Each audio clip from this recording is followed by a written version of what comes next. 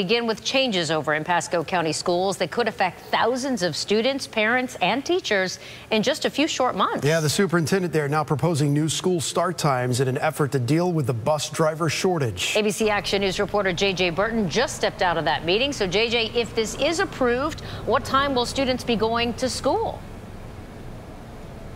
Basically, school starts and end time will shift about 30 minutes earlier or later, depending on the school. And Superintendent Kurt Browning wants parents to understand and know that he doesn't like this plan. He doesn't want to do it, but he says this is their last option to get kids to school on time.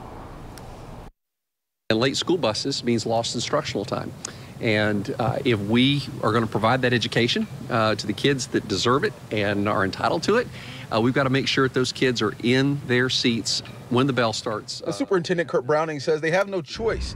The district doesn't have enough bus drivers, and right now hundreds of students are arriving to school late because drivers have to double up on routes. If Browning's plan is approved by the board, the schools that currently start at 8:40 will now start at 9:10, and schools that start at 9:40 will now start at 10:10. Dismissal time will be about 30 minutes later. It's a horrible plan. Nobody likes it, including this superintendent. The times are a bit different for high school and middle schools. This is very unusual for us to do this, where we would change a bell tier or start times in the middle of a year. Speak to the frustration and just the feelings of basically having to do things that you don't necessarily think are good. Well, there's been a couple things over the last 20 months that I've had to do that I don't necessarily agree with.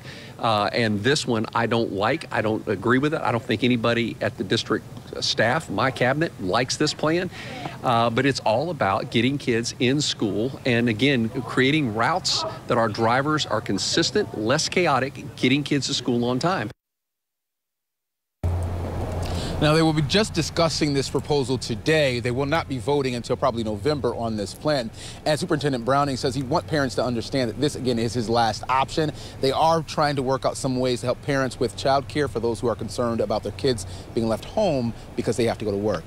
Reporting live in Pasco County, I'm J.J. Burton, ABC Action News.